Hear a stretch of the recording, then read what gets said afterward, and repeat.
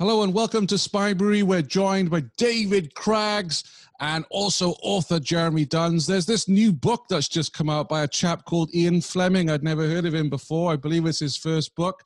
David, you picked it up as well. What did you think about this Casino Royale? Well, we'll come to that in a minute, but I first heard last year when some wag told me that Peter's younger brother Ian was heading out to Jamaica in early 52 to get married. And rumor was he was going to write a book at the time as well. And we've all been on tenterhooks until the release. And now here we are, April 53. He's done it. He persuaded Jonathan Cape to publish. We've been waiting with bated breath. We've got it, you know, so it's good. And we needed something to lift us out of the doldrums because a lot's been happening. We lost our monarch. We have a new monarch now. We still have Winston, but we still have bomb sites that are uncleared. We have bomb sites in High Holborn. We have bomb sites in Piccadilly. We still have rationing. These are glum days. So us Blades members needed something to lift us out of our doldrums, and it looks like young Ian Fleming's done it. Well, it's all right for you Blades members. You know, those of us in the working classes in Wales, we're still stealing sugar ration books.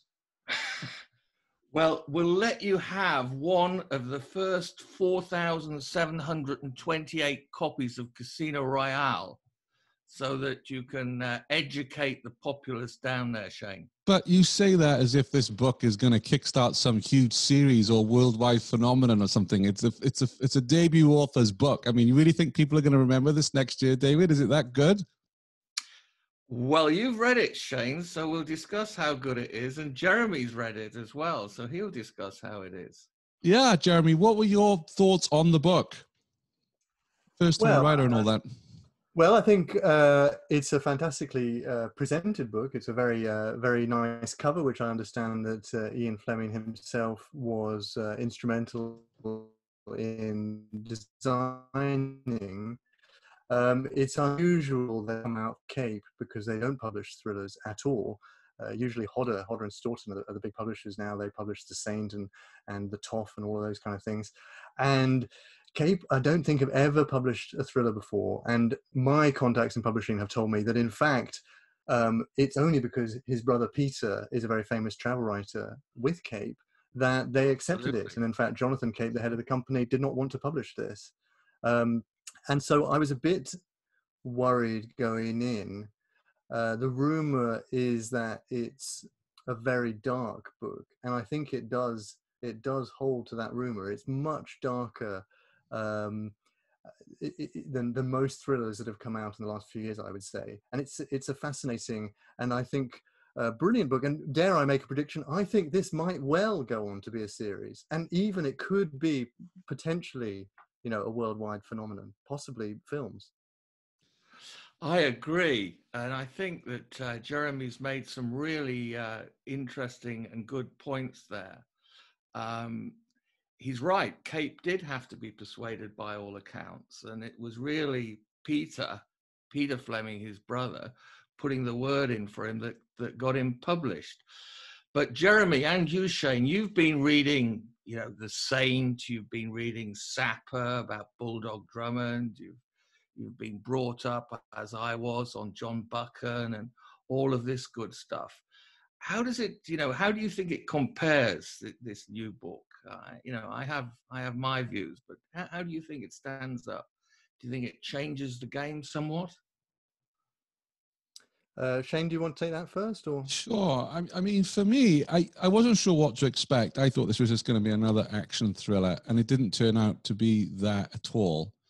I like the glamour of it. I mean, I've never set foot into a casino before, so to read about how a casino works, and certainly like the darker side of casino, you know, with they talked about the cashiers with the coches and the security aspect, and then the glamour of it. So that was interesting to me, but it was not the all-action hero I was expecting. The Saint is a gentleman, whereas some of Mr. Bond's comments on women, for instance, threw me a little bit. And also the fact that this is a very cold, calculating spy, secret agent, call you what you will. There was very little humor here. He was like a machine. So I found it hard to kind of feel any sympathy for him until that latter third of the book. So it was very, very different for me as a read. Jeremy? Yeah, I mean, I had lots of thoughts reading it. I mean, one of them was that it very similar to what you say. It's a very much darker and it's a more hardened agent. The plot is fairly familiar from the likes of Buchan and Sapper and even previously E. Phillips Oppenheim and a bit more recently Dennis Wheatley. You have books that are set in casinos and the femme fatale and all of that stuff. But I think the writing really lifted it for me. It's influenced, I think, partly by French, by the existentialist school, and you have a French agent in it, René Mathis, and there's sort of quite deep philosophical conversations between Bond and him, and they have a great relationship. But then it's mainly influenced, I think, partly by the tradition that David was just talking about, Bulldog Drummond and so on. That's sort of the plot. But the actual writing, I think, is partly influenced by pulp fiction from the States, hard-boiled fiction. Bond is a very hard-boiled kind of character. He's repeatedly referred to as being cold, ruthless, brutal. In fact, I think all three of the main characters, Vesper, Bond, and Chiffre, are all referred to as cold at certain points during the book. But then struck me reading it again, it really reminded me, the prose style really reminded me of Ernest Hemingway. It's this very stripped down, sparse, simple. Things are described as they're tough and good. They're solid and comfortable. You have this. He's using very concrete terms and very simple terms to describe things. And I thought that is a game changer. I think that I don't think we have seen in the British thriller before. That's interesting, because I've been reading some of the Americans. I've been reading Mickey Spillane. I've been reading Raymond Chandler, etc. And what really struck me about the book, that I think is constructed a fairly heady cocktail, where there's sort of due respect played to the Clubland heroes that we're all used to. But there is definitely a hard-boiled edge to this, where I think there's been, as Jeremy was saying, quite a solid American influence. And you see it straight from the get-go when it opens up in the casino, the famous opening phrase, etc. And you see it at the very end as well, where, dare I say it, it's got more of a ring of Spillane about it, with the end of I, the Jury. And it's really, really different. I think it's really new, it's different, and it's better. And I think we will definitely see a series.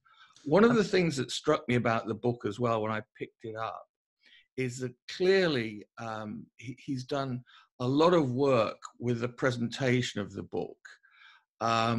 Jeremy alluded to the fact that he helped to design the cover himself. He's taken a strong interest in that. Evidently, he persuaded the head of creative at his newspaper company to design the cover with him, and he's taken great care over the elements. And I think that together with other things that we'll doubtlessly come on to, has sort of taken it up market, if you like. I don't know, I'm sure it'll go down well in Wales, Shane. A lot of the mining community down there will grab this straight away. But and for the rest of it as well, I think it's very interesting. Have you guys? Sorry, Shane. I was just going to say, have you guys seen the Guardian's review of it? I haven't actually. No. I'll just if you don't mind, Shane, if I just read quickly, because it's quite interesting. So, Mr. Ian Fleming's Casino Royale, Cape, 218 pages. It's a very short book. It's worth saying. Yeah. 10 shillings.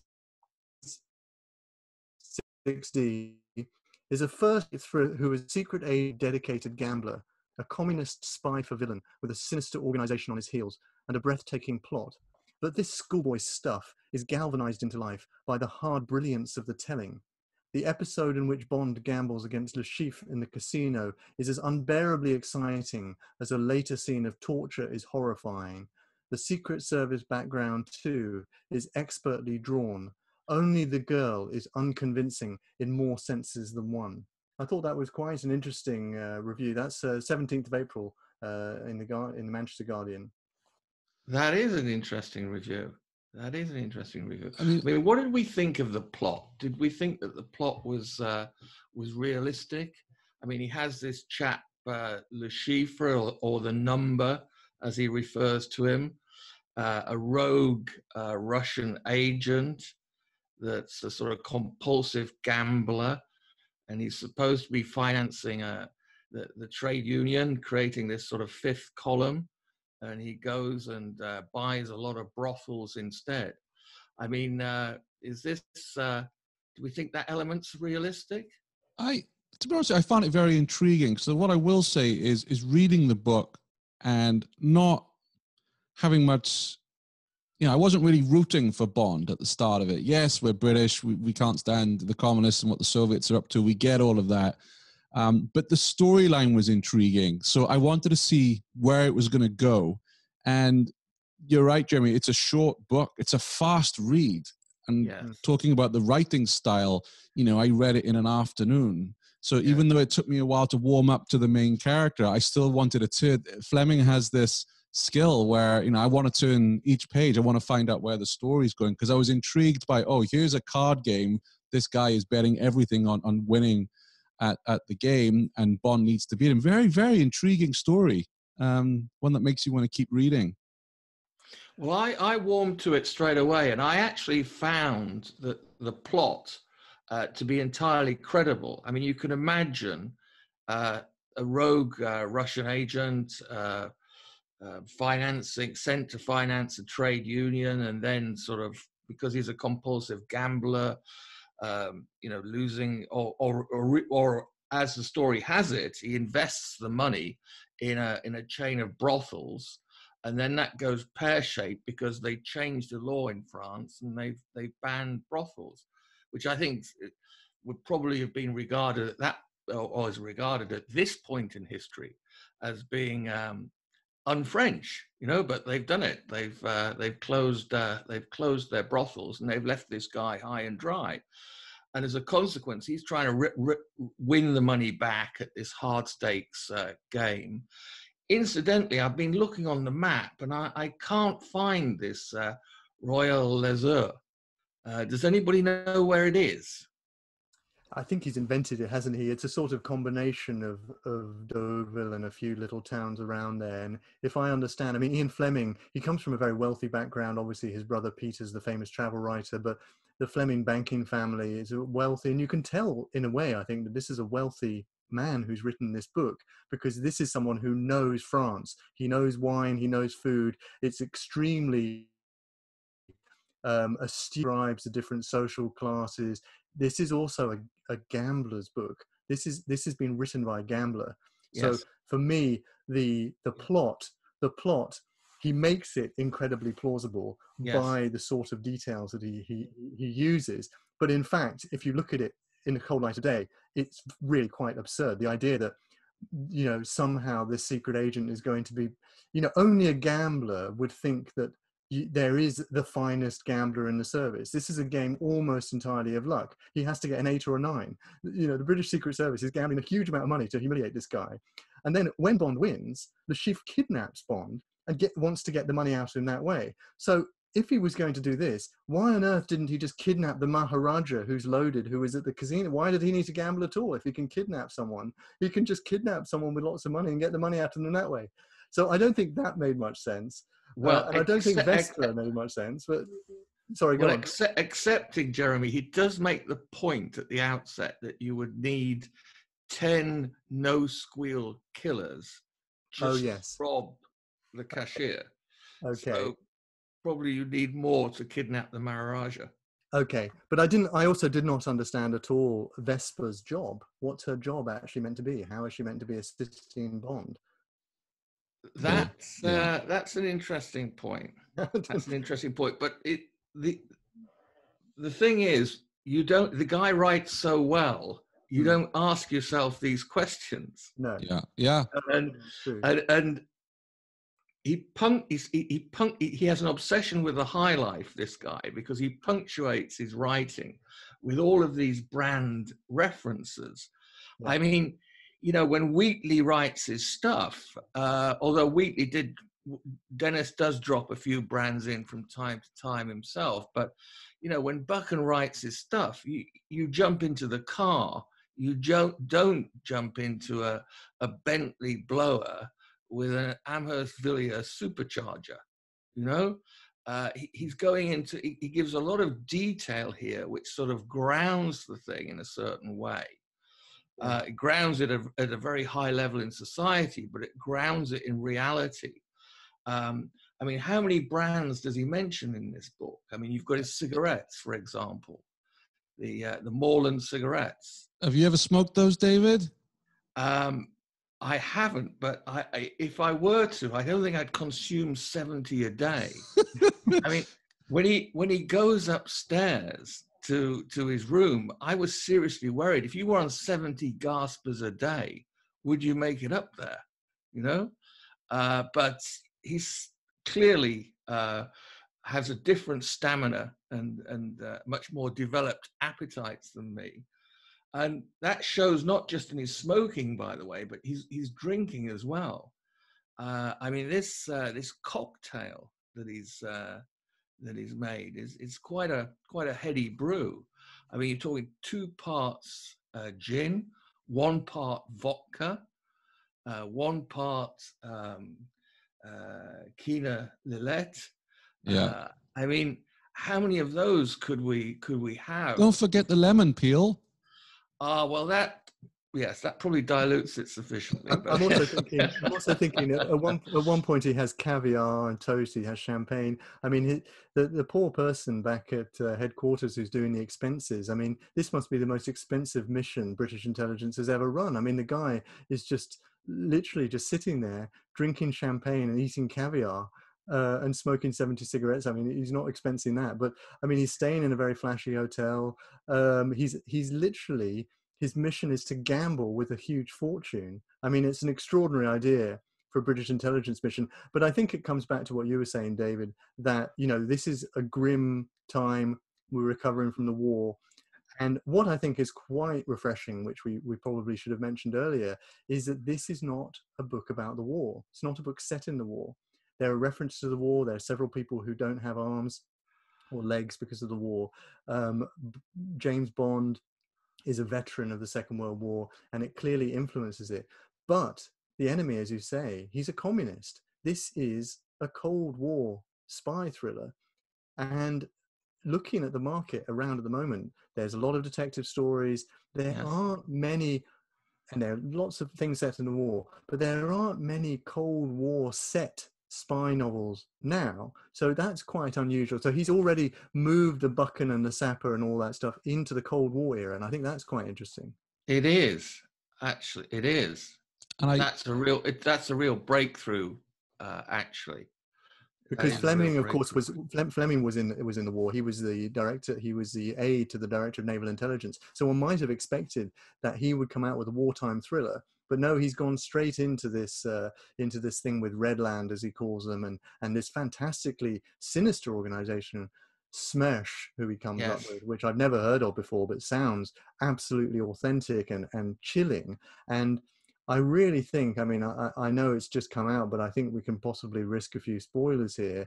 And I think that the ending of the book, where he essentially vows that he will go after Smersh, is a brilliant device to set up a series. And I really hope that we hear a lot more of this sinister organization, who, after all, have actually saved Bond's life in this book, which is quite an unusual. Yeah. Well, Jeremy, I think you had the big spoiler at the start of our conversation by saying you think there'd be more of these books to come.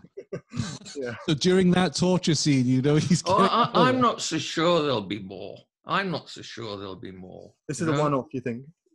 Yeah, it could be. I mean, Before we hit that, I wanted to chime in about the food and the drink, because there was one line in it which made me smile, where he says to Vesper, "You must forgive me. I take a ridiculous pleasure in what I eat and drink. Yeah. It comes partly from being a bachelor, but mostly from a habit of taking a lot of trouble over details. It's very persnickety and old maidish, really. But when I'm working, I generally have to eat my meals alone, and it makes them more interesting when one takes trouble." True. And I think a fantastic justification for, I mean, as I said, Fleming is from a wealthy family. He's a journalist at the Sunday Times. He was involved in espionage during the war, but he's not now. And this is a high luxury mission. And Bond has essentially got the same tastes as the author. So how do you explain that? And this is quite a cunning way, I think, of getting around, of explaining why this guy, he hasn't explained how he can afford a Bentley, but he has explained why this guy is so fussy about, he doesn't like pajamas, but he likes these things that he got in Hong Kong.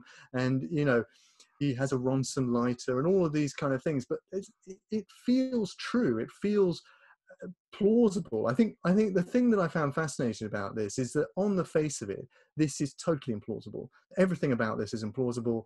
The plot is implausible. The villain is implausible. The secret agent is, far too high living, but it feels real. It feels like you are in France, in this little resort. You feel the sense, he starts, and it's glamorous, but he starts by, Bond is feeling sick. It's 3 a.m.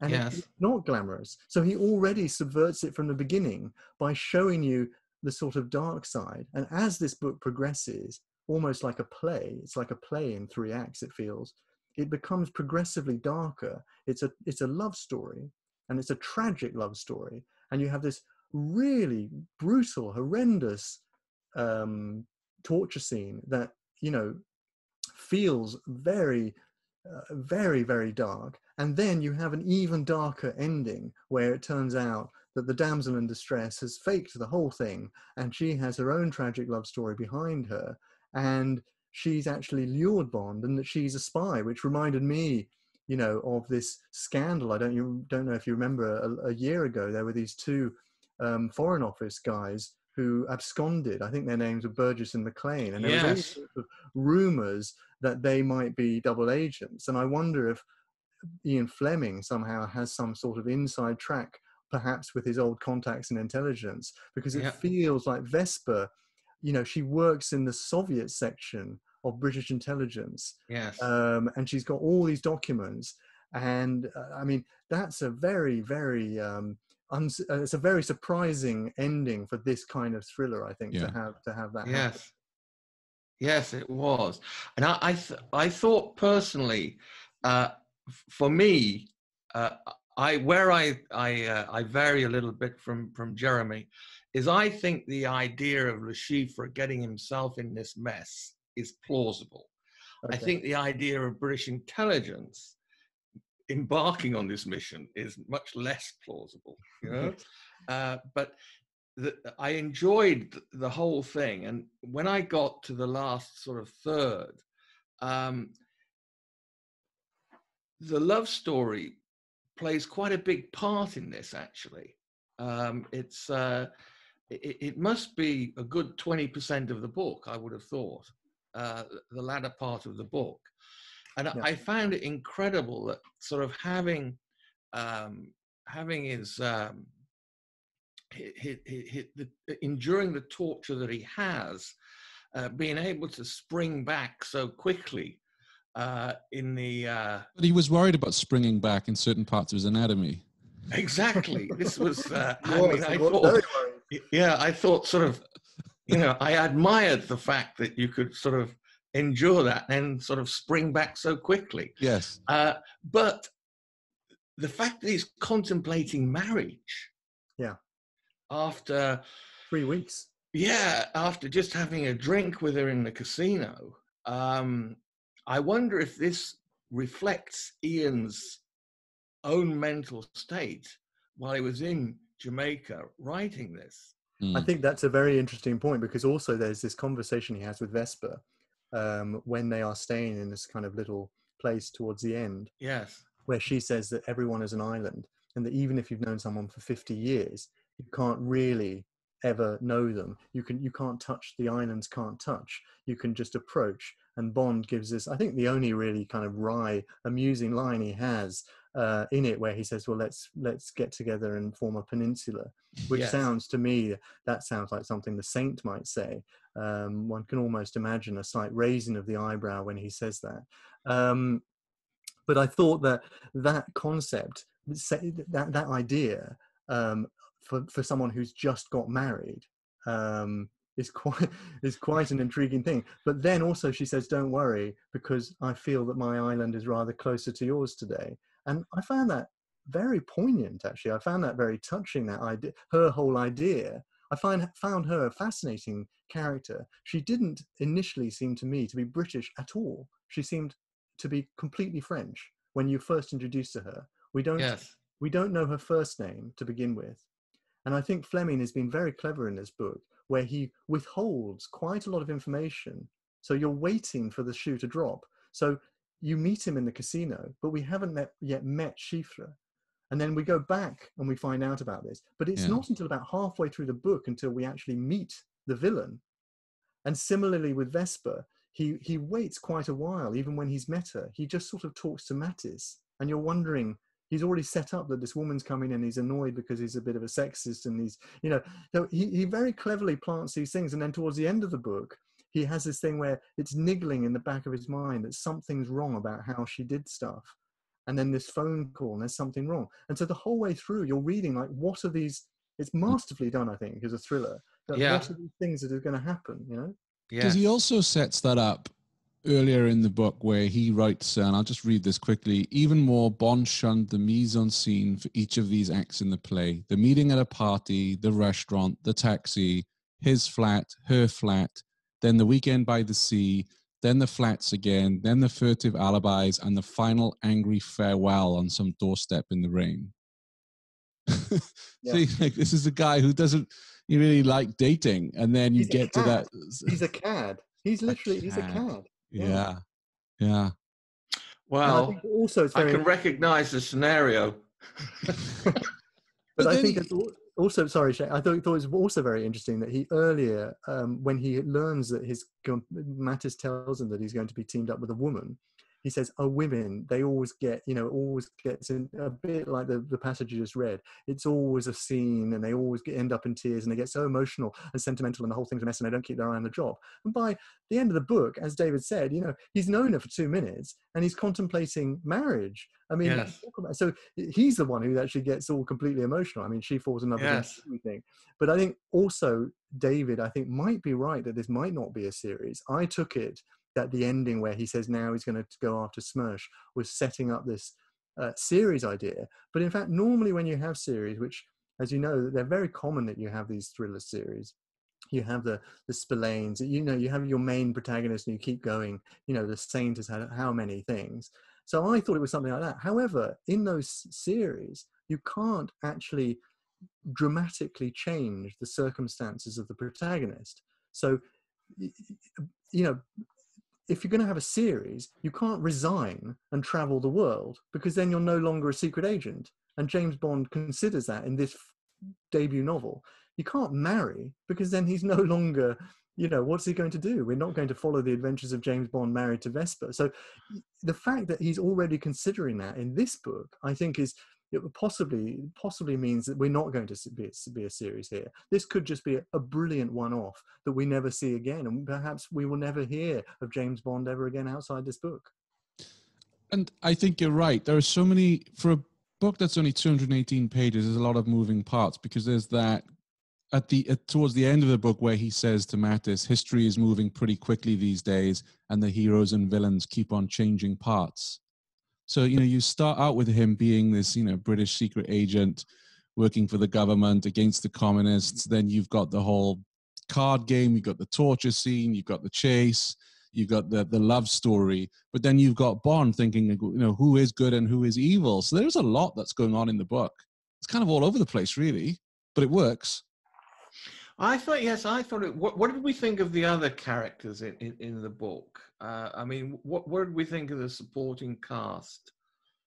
I mean, he introduces quite a... I loved Leiter. I loved Yeah. Felix Leiter. I thought that was a great touch. And when he gives him the money and says, martial aid, and he was fun and he was believable as a Texan, I thought.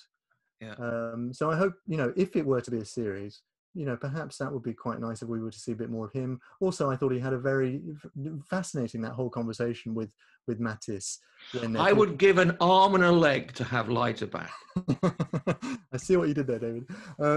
I thought the conversation he has with Mattis was brilliantly handled, brilliant dialogue. And Mattis kind of gently ribs Bond and says, with Englishmen, it's so interesting. You such a nest, and you pick and there's nothing really there in the end, but it's quite fascinating, getting along the way. So, do carry on talking all your nonsense about how you think that there's no difference between us and the communists. And there's a sort of playfulness to their relationship that feels totally natural and as if it's been around for years, which it's meant to have been, and completely plausible. I mean, it's hard in some ways to realize that this is a debut novel. It's an incredibly assured piece of writing. That said, Fleming has been a journalist for several years, and you can tell, because when you have stuff, what's journalistic, I think, is that Fleming has realized that the way that thrillers work best is with knowledge and information. And this is a man who's incredibly knowledgeable. He's incredibly knowledgeable about France, Fleming, about France, about gambling, about food, about women, about sex, about love. It's psychologically very astute. And you sense this is a lived life. He's an older writer. This is not someone who's writing his first novel when he's 20.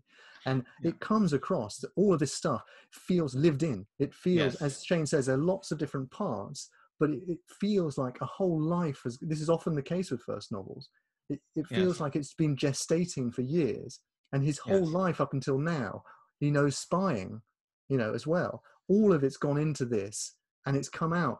I think it's a brilliant novel, I would say. Yeah, absolutely. And the cast of characters, it doesn't, as Jeremy was saying, it doesn't read at all like a first novel. And the cast of characters as they appear seem very well seated. You have the mention of his boss in London, M. You have the introduction of Miss Moneypenny. You have René Mattis from the Deuxième Bureau, and so on and so forth. And they seem like he's talking about characters that have been around for a long time. Well, Miss Moneypenny would have been desirable, but for eyes which were cool and direct and quizzical, David. Yes. Yes. I was like, what? But that's quite interesting, isn't it? Because he says she would have been desirable except for eyes that were cool, direct, and quizzical. But Vesper is described almost in exactly those terms. She's cool, she's detached, she's ironical. She looks, so it's a bit strange, that whole thing. And also Vesper, I think, in a way, is a sort of, she's an enigma, and that's what attracts Bond, that she doesn't immediately, she's playing hard to get in a way. What's interesting though about the female aspect of this is if you actually compare the way Fleming has handled the femme fatale vis-a-vis the way that Buchan writes about women, the way that Sapper wrote about women, the way that Spillane writes about women, etc. He handles it much better. Yeah. Than many of his contemporaries. It's much more three-dimensional. This feels like a real woman. Yeah. I felt that. Good for him. Now the character himself and the way he's described, this reference to Hoagie Carmichael, I could envisage the character very clearly. I thought Fleming did a good job at that. He wasn't a cipher. He was. I felt him as sort of flesh and blood. If as Shane says, a little cold at the outset. But he just seemed to me very mechanical. And there was that scene, David, where he goes back to his hotel room and it says he examined a faint trace of talcum powder on the inner rim of the porcelain handle of the clothes cupboard. It appeared immaculate. He went into the bathroom, lifted the cover of the lavatory cistern and verified the level of the water against a small scratch on the copper ball. As you do when you check into a hotel. Doing all this, inspecting these minute burglar alarms did not make him feel foolish or self-conscious. He was a secret agent and still alive, thanks to his exact attention to the detail of his profession. Routine precautions were to him no more unreasonable than they would be to a deep-sea diver or a test pilot or to any man earning danger money. So he's a pro. He's a machine. Well, the things that you've just mentioned there, Shane, are really the things that set it apart. Yes, because obviously Fleming knows a thing or two about espionage, as Jeremy said. He knows something about this. I mean, okay, there have been in previous books, there have been some elements of what might one describe as sort of tradecraft or the spy game, but this is very meticulous stuff. Even down to the way that he hides the check from Le Chiffre in the door number, very clever. Yes, the letter. It's all very meticulous stuff, and again, I think that's a big part of what sort of grounds it, makes it move. He doesn't fire a gun, does he? Does he fire in this one? No. He doesn't fire his gun. His gun is mentioned under the pillow, but that's the other thing that's different. Well, he has 3 guns, actually. But there's no big firefight that you come to expect. No, but he has his police positive, which is under the pillow at the beginning. He has his Beretta 25, and then he has his Colt in his Bentley, the long-barreled Colt, and all of that seems quite well thought through and meticulous as well. Yeah, I mean, I think the meticulous thing is important. I think, first of all, that you're lulled a little bit into a sense of false security where you think this is just a glamorous holiday almost. And then suddenly you realize when you're in the casino scene, there's a point where it feels like it's just, I'm betting against another rich guy for a while. That's what it feels like, Bond against Chiffre. And then suddenly you realize that there are people who can kill, so they're killers in their midst. So then you realize this stuff with all the secret agent, talcum powder and all this stuff is important. And then all of this stuff, the espionage details, the mechanics, as you said, Shane, all of those mechanics of espionage, of gambling, of the game of baccarat, even of food and wine and all of this stuff. It feels like you're in very safe hands, and it feels like you're being taken into a world you don't know by an insider. And that's what works, I think, because that makes, some of this is very implausible, I think. For example, Vesper at the end, she, in her letter, in her suicide note, says that she was very careful. She gave as little as she could to the Russians. However, surely Vesper could just have told Smersh at the very beginning that Chiffre was a traitor and where he was and he'd embezzled money, because she knew this because she was going on the mission. In which case, none of this would have been necessary. One would not have had to, they would have just taken him out. They had a whole thing where they didn't want to, but these things you skip over because he's so knowledgeable and he feels so authentic and plausible that you don't care and you want to go along. And I think the thing about Bond starting off is this, you don't warm to him, but he goes through a nightmare in this. He goes through, in 218 pages, he goes through a complete parabola, a life-changing thing, where he's this world-weary, cold, rather mechanical agent who, by the end, has, been horrifically tortured, fallen in love, and then discovered that his lover has betrayed him and his country. So that contrast works very well, I think, because you don't really like him at the beginning. But then he gets his comeuppance, and by that happening, by the fact that it's not an easy win, it's not, as he says, a romantic adventure, as Chiffre says to him, it's not a comic strip thing, but it becomes deeper. You know, if we'd had a sense of that earlier on, it wouldn't have worked. I think it works that he's a bit arrogant, because then we kind of, there's a journey that he goes on that we want him to go on. And I think that's very, very effective. Yes, without doubt. What were your thoughts on the torture scene? I thought it was quite shivering and very, very brutal. And again, in a certain way, I think it was more indicative of the American hard-boiled style, you know? I mean, I would never compare the two as writers, because Fleming is a much, much better writer. But Spillane is very violent in these sort of torture scenes and so on and so forth. Much more so than Raymond Chandler, for example, you know, who has a more elegant style. And I do think that, coming back to what we were talking about pretty much at the outset, that the American influence is writ large. And I think you see the hard-boiled influence of the American style in that torture scene, actually.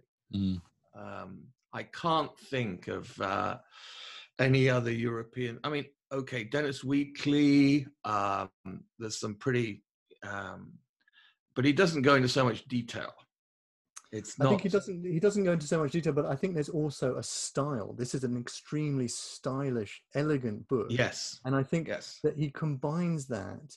I think what's groundbreaking about this novel is that he's taking a lot of the elements that were already in the British thriller, and he's taking this kind of stylish stuff, but he's combining it with the sinister. And this is most effective in the torture scene. I think one of the most effective details in the torture scene is that Schiffer is drinking coffee. Yeah. While it's happening. Yes. And that's so small, such a small thing. Yes. But it's not the great big bad villain making a huge, great speechifying thing. You know, he's just sipping his coffee. And the fact, and what in a lot of these things, Wheatley, in Charteris, and a lot of these things, they're very elaborate tortures, very elaborate villains. And what's so chilling about this torture scene is that Schiffer says, you don't actually need any of that stuff. You don't need to have electrodes and scalpels and all this kind of scary stuff. All I need is this simple carpet beater for you to be naked, you know, and basically exposed under this chair. And that's it, because a man will not, it's as simple as that. I'm just going to hit you in your private parts with this thing until you talk. That's so simple. And it kind of it subverts everything. It undercuts the whole genre. And Schiffer, when he does speak, he says, no one's going to come and rescue you. It's not like the books. That's not what's going to happen. I mean, ironically, of course it is. You know, a man in a black mask, you know, comes at the last minute. And Bond is not really responsible for that. But I think, I mean, my understanding is that Jonathan Cape did not want to publish this book, partly because Jonathan Cape himself did not like it and was not interested in thrillers, but also that the chief person who was in charge, a chap called Michael Howard, thought that this torture scene was so sadistic, especially the passage where it talks about the sort of sexual parabola that one gets to when one's being tortured, that it was seen as just beyond the pale, and that this was just too much. But my sense is that this is drawn from real life, that Fleming knows spies. I don't think he's made that detail up. I think that comes from something real.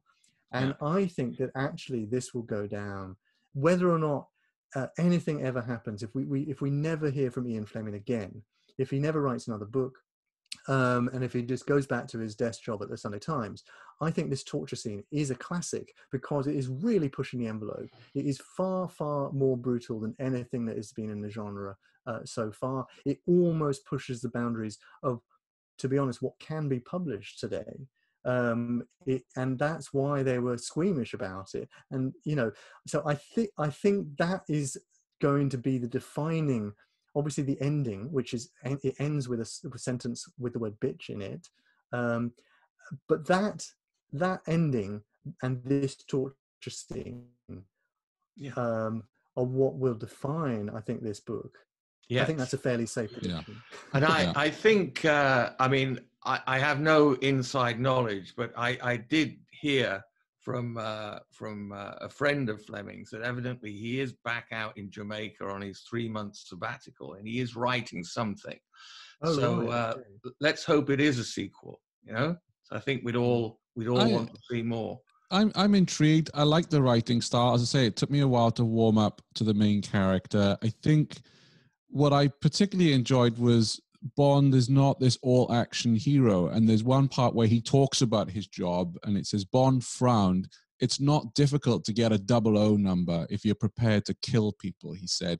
That's all the meaning it has. It's nothing to be particularly proud of. Yeah. So yes, and he makes reference to his previous kills, doesn't he? Yes, I like that. Yeah. Yes. I mean, I wondered about that, because he has this thing where, you know, so he has a license to kill. I'm not sure that phrase appears, but that appears to, he's allowed to kill. But to be allowed to kill, to be a 00, you have to have killed someone twice. So how was he allowed to do that then? Yeah, that was a little... Kill 2 people and then you're allowed to kill people. That doesn't really make much sense. But perhaps if he is writing a new one, he can sort that out. But again, he's got this, what I think is, it's a bit like the branding. He's got a brilliant eye for detail. So the fact that he's a 00, you know, and that his thing is 007, and that she's 3030, and all of these kind of things, I think really add a flavor to this. And I think, picking up on what Shane said, I think what's fascinating about James Bond as a character is he doesn't go out of his way to make us like this guy, to tell us that this guy's a great big hero, which you definitely get, for example, with The Saint. I mean, it's almost, for me, it's almost a bit much that Charteris essentially wants us to be in love with the Saint. And if you're not, well, you know, get lost. He doesn't make that kind of effort. Also, Wheatley with Gregory Salas, we're so clearly meant to identify. Whereas here, Bond is his own person. He has his own tastes, he's pernickety. He's not a simple secret agent. He's quite thoughtful. He's psychologically astute. It's a love story. There's an erotic element to it. There's all sorts of stuff. There's an inner life to this character that I found extremely surprising. He's not simply the flat machine who you're first introduced to. That whole discussion he has with Mattis about, you know, that he's basically saying, what's the point of any of this? You know, what's the difference between us and them? Is an incredibly surprising way to react to having been tortured in that way. Yes. So I think there are there's lots of hidden depths here, actually. Yeah. It's remarkable in 218 pages. Like I say, there's so much to the book. And I have never been to France, and just reading, you're right, with Fleming's journalistic background, how he describes the casino. And David, I know you were in northern France. I know you were both at Dunkirk and D-Day, but I imagine you didn't go to Royal Les Eaux. You were in other parts, no doubt, and wasn't quite a holiday for you. I was hiding out. There are several references Bond makes, aren't there, to his wartime work. Yeah. Emma's sent him on several missions since the war. So this is a kind of a veteran, I think. He's hardened. He's a hardened agent. I think that word has been used for him. And he starts that way, you know, with the chapter where he checks all the kind of stuff. Then you sort of forget it a bit. Then you have the whole love story. But then at the end, he reverts back to the professional. And he immediately dismisses. He says at some other point he might come back and think about Vesper. But right now, all he can think of is that, you know, she's betrayed him, betrayed the country, and that, you know, this image of her walking down, this image of her walking down a corridor with documents, and that she would just give the enemy the secrets on a tray. I think this is one of the things that's also brilliant. There are little flashes of nice writing, phrases, images, perceptions of other people that you wouldn't normally get in this kind of thriller, that sort of lift it, I think, into another class. I think it's very, very interesting. Yes, I think it has the feeling of being more literate. Yeah. You know, but I didn't think that when I was reading it. It was just a good story, you know. I was flicking through, I wasn't looking at the style, and I guess that is the secret to being a good author, that you don't really notice it until you sit back and think about it. Well, one thing, I mean, we're all, you know, we can tell through this conversation, we're all very enthusiastic about this new writer and this new work. But when you look back and you sort of think of the thrillers that you've read, given the fact that we all have influences coming from everywhere, who do you think was his biggest influence in this work? What would you think was his biggest influence, Jeremy, if you had one? I mean, I think a massive influence, not a literary influence, is just Fleming's own life. It's very clear, I think, that James Bond is modelled very much on him. Yeah. Even his cover as a is Jamaica. Yes. And we know that Fleming has his place in Jamaica. Yes. Also, his background in the war, in intelligence, the fact that Bond is a gambler. But my understanding is that Fleming is a huge thriller fan, and you can. I think what's great when writers normally are readers. I mean, if you're a thriller writer, if you're going to write a thriller, you start off by reading lots of thrillers, and then after a while, you think, I don't really like that kind of thing. And you develop a taste, and then you're like, that's the sort of thing. And then after a while after that, you think, if I were ever to write a thriller, I would do it my way, and I would do it this way, and I would do that. And eventually those ideas develop gradually. And I think that's what's happened here. And he's taken a lot of things, but I think one of the things that he's done is he said what he doesn't like is he wants to lift the writing. And I think he doesn't want to have pat happy endings and obvious twists and stuff. So he's got a series of extremely dark things that totally overturn what you would normally expect in the genre. So he even has a bit where someone talks about, I think Schiffer says to him, you're not going to get the girl and all of that kind of stuff. So he's really quite, I mean, Schiffer is almost commenting on thrillers quite blatantly. He's not a romantic adventure. He has another thing about it's not a comic strip, is mentioned somewhere. So he's going out of his way to try to get away from them. However, I think it's very clear that he's influenced partly by The Saint, Leslie Charteris, hugely successful series with a series of films, of course. Partly by things like Sax Roma, Fu Manchu, Bulldog Drummond, Sapper. Partly, I think, by Eric Ambler. I think the Chiffre that feels like an Ambler character. Like you remember Demetrios. He's kind of in the shadows of the underworld. That feels more like from Ambler, Graham Greene, that kind of thing. And then I think there is a lot of Dennis Wheatley's Gregory Salas series here. So there is a novel called Contraband, which is the first sort of proper Gregory Salist. And that starts out with Gregory Salist, who is Britain's greatest secret agent, in Deauville at midnight in the casino, gambling, and then a beautiful woman walks in the room. And the plot is not similar, but at the end of that book, Salist wants to run away, resign from British, working for the British intelligence services, and travel the world with the beautiful woman who bears a passing resemblance to Vesper. So I think the sort of atmosphere of it and the vibe, he definitely must have read that, I think. There's another Wheatley novel called Come Into My Parlour, which was published in 1946, in which he has Admiral Canaris talk about how a British, the sort of M figure, if you like, of Gregory Salist in the 20s had cleaned him out, a baccarat at the casino in Deauville, and then sent him the money back because of the parlous state of post-war German finances. That seems to me quite a big coincidence. So somewhere along the line, I'm pretty sure that Fleming has read those books. What about a French influence, Jeremy? You have got Jean Bruce with his Hubert Bonacieux de la Bath, rolls off the tongue nicely. It's well, I know you're a fan. I know you're a fan of those, the OSS 117. I read a couple in 1947. So it's preceded this by a good 6 years, and there are similarities. I mean, I think there are definitely. I mean, he, if I remember, he is a sort of he's an American with French ancestry. Yes, who's working for the OSS and living with his family in Louisiana. Yeah, that's right. And his code name is 117. Yes. So, I mean, you are getting quite close there. Fleming, he likes fast cars. Yeah. And he likes beautiful women. Yeah. And he's a good-looking boy. Yeah.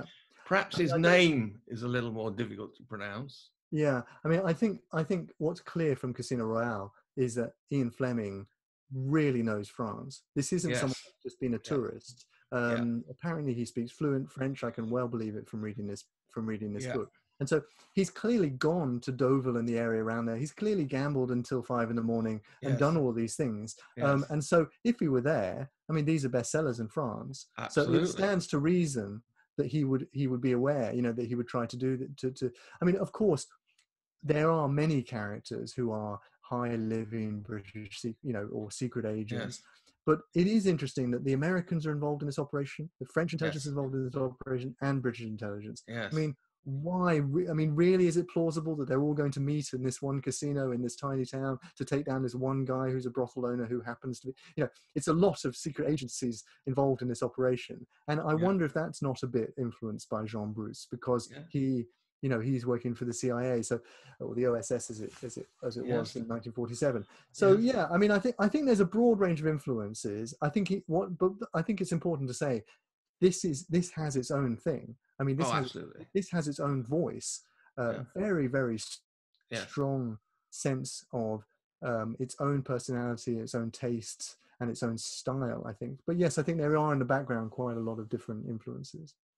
I also wondered, the Le Chiffre torture scene, was that Noel Coward? Because didn't he keep calling him my boy? Is he riffing off his neighbour? Coward? Seriously?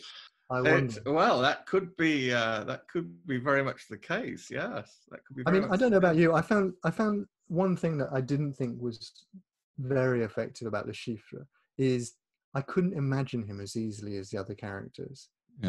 There's very detailed physical descriptions of all of the characters, but the description of him seemed a bit of a mess. He starts talking about his earlobes and things like this, and I was never quite sure, is he a fat man or is he not? Oh, he's fat. He's definitely fat. But I don't know. He's not very tall either.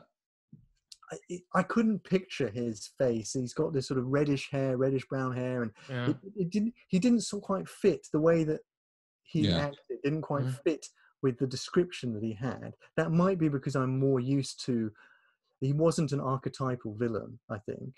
Sneaky though, because it said that he carried 3 ever-sharp razor blades in hatband, heel of left shoe, and cigarette case. So nothing unusual about that. Well, not where you live. You can't go out in the Surrey Hills without that. We'll go to Blades. Yeah, correct.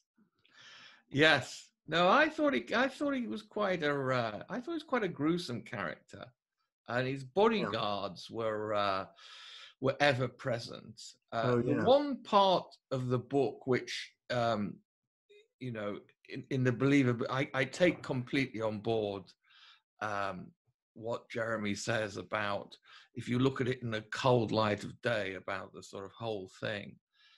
But that's true of most of what we read. But I think that the part that didn't work for me actually was the part in the casino where the bodyguard was threatening to assassinate Bond with this stick, gun disguised as a walking stick.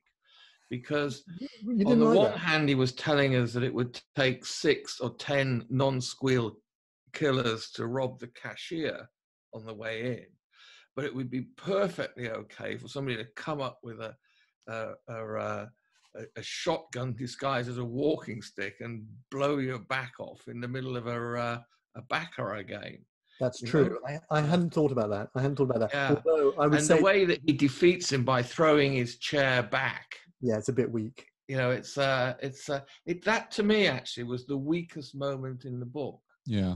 I think that the bit with the chair, the resolution of it's not very good. I agree with the plausibility. That doesn't make much sense. However, I thought that whole scene and the way that he has the countdown where he just whispers "six" and then "set." And I thought that was incredibly effective. So he built the tension very well. But I agree that the premise behind the idea of the assassination, I also thought the thing with the Bulgarians, I mean, it was quite kind of cute and quite neat, but it was rather contrived, I think. The whole, do we really need that whole kind of backstory with that? And Bond keeps escaping.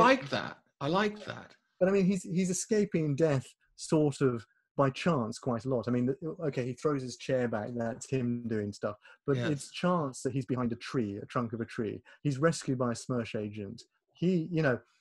And also, yeah, I mean, what's Vesper's plan? How has Vesper done this whole thing where she has managed to persuade Le Chiffre to kidnap her, but she's working for Smirsh. I mean, I don't understand what she's sort of trying to do there, really. She's trying to help Le Chiffre get the money, but why? Yes. Doesn't make much sense, I don't think. Mm-hmm. Now, I mean, obviously, there have been screen interpretations of The Saint, and screen interpretations of Buchan's work, etc. I mean, can we envisage this one hitting the screen? I mean, if the Americans do it, they're sure to call him Jimmy Bond. Without a doubt. Yeah. I feel this doesn't work as a movie because the main character, Mr. Bond, is an anti-hero. You think about when Vesper goes off or is captured, shall we say, kidnapped, Bond says the girl will just have to take it. The job was more important than her. How does that transfer to movie where you have the knight in shining armor? This is very different. I don't know if people take to You're it. right. They'll never make a movie out of this. Now, I think it would be extremely difficult to film this because even though there is a hell of a lot going on in terms of 218 pages, quite a lot of it is internal stuff. Yes. Yeah. And if you actually look at the action, I mean, really, there's a game of cards. I mean, how would you film that and make it exciting? And then a really gruesome torture scene, which you wouldn't get it past the censors. How can you possibly show that on film? You can't.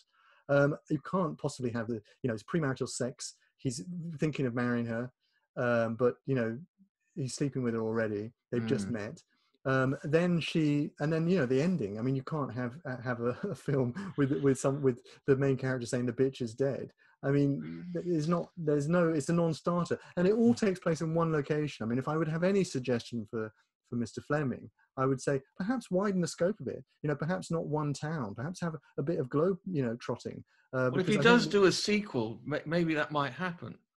Yeah, I mean, I think it would be a good idea to. I would like to see this Bond character, James Bond, I think his name is. I think it would be nice to see him in sort of different settings. But this is glamorous, but it's still quite close. There's lots of places he could go. Yeah. So I think that if Hollywood were to come calling, they might want a bit of a grander scale than a trade union, a French, communist trade union brothel keeper. It's not huge stakes, even though the cards, the game has got huge stakes of money. But the geopolitical stakes don't seem very, very large, I think. So they probably want something completely ridiculous, like a villain that cried blood or something like that. Yes. I can imagine it. But as you say, I think Mary Whitehouse would have a thing or two. Mary Whitehouse would have a thing or two to say about the censorship of this, Jeremy. Yeah, you're right. I also think what Jeremy said earlier on, I didn't pick up on this when I was reading it, but you're absolutely right. What is the point of Vesper? How is she helping him? So you can imagine that on the screen. You say, well, is she just there as the pretty appendage?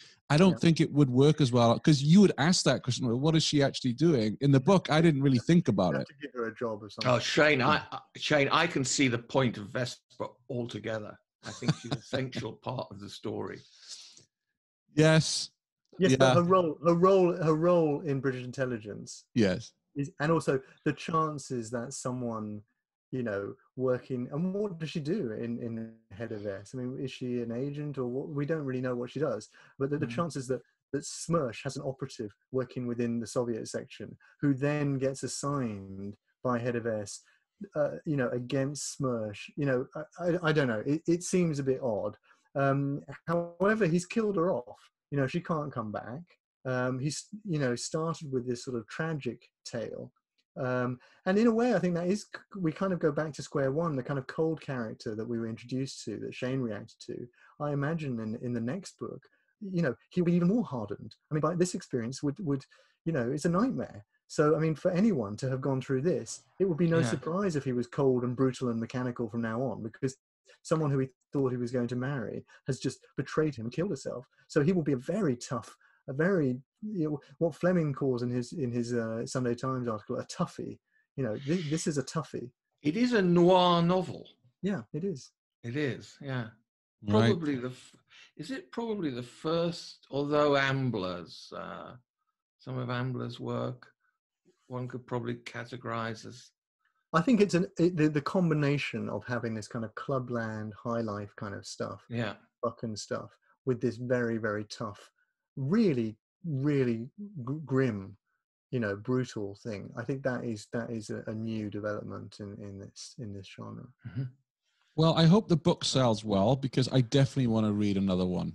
Yes. Well, if there's another one, we'll have to come back and do this all over again. Yeah, we will. definitely do. I mean, do we know how long has he been writing it long? I mean, maybe it will be coming out, quite soon. Yes. Well, where are we? We're April now, so he should be back from. If he's not back already, he should be back from Jamaica very soon, I would think. Maybe we can use some inside track at Cape to try and find out what's going on, or maybe even this chap that designed his last cover. Maybe he'll know. Yeah. What was his name? It was Kenneth Lewis. Yes. Yeah. Designer at the paper, the newspaper. We'll have to put feelers out. Have you seen many? I think there's going to be a new one. I'm sure of it. When you're mooching about London, David, do you see many people reading it? Yes, and I see a lot of women reading it actually as well, which is interesting. Okay. But you said how many copies did you say were printed? Well, in the first, my understanding is on the first print run, there were 4,728 copies, and they sold out. I mean, we were lucky because we got one of the first editions. Maybe one day that'll be worth a bob. Yeah, hold on to that. We got ours in April. But evidently there's going to be a second print run, and pre-orders are very heavy for that. So it's sold well. It has sold very well. But your missus was telling me she's had enough of all your books, David, so you're going to have to hide these somewhere. I am. Probably all I'll be left with at the end of the day is this. Well, a postcard. Yeah, yes. A postcard. Yeah, a postcard. Casino Royale. Absolutely. Well, it's been great chatting about this. It's amazing. We're almost an hour and 10 minutes talking about a book of 218 pages. It's a lot about it. Yeah. It's been great. Marvelous. Thank you all. Thanks very much, Shane. It's been super. Thank you, Jeremy. Cheers.